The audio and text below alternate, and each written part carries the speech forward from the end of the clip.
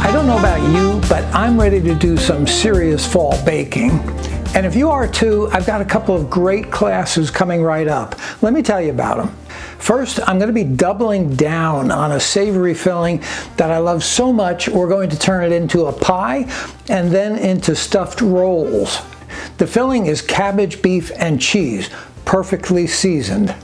Now, it is one of the most delicious fillings that you can imagine, and it's even more delicious when you use it to make a double crust lattice pie, the way we're going to. Now, doesn't that look delicious?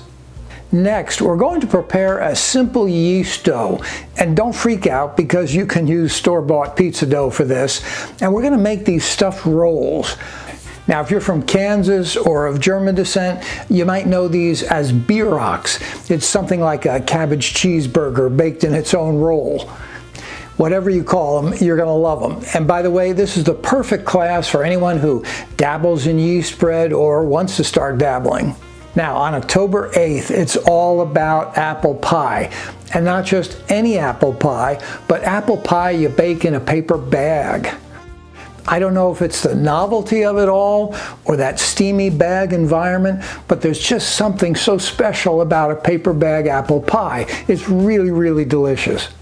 And even if you end up baking yours without the bag, which you can, I think you'll really appreciate all the apple pie fundamentals that we're going to touch on in class. Finally, we'll finish up with a little crash course on mini apple pies. They're perfect for the kids or grandkids or for whatever the occasion when a little less is more. So there you have it, a couple of really exciting new classes. I hope you'll join us for both of them because it's always better when you're there. You'll find everything you need to know below or in the link below. So check it out. Thanks for stopping by, and we'll see you in class.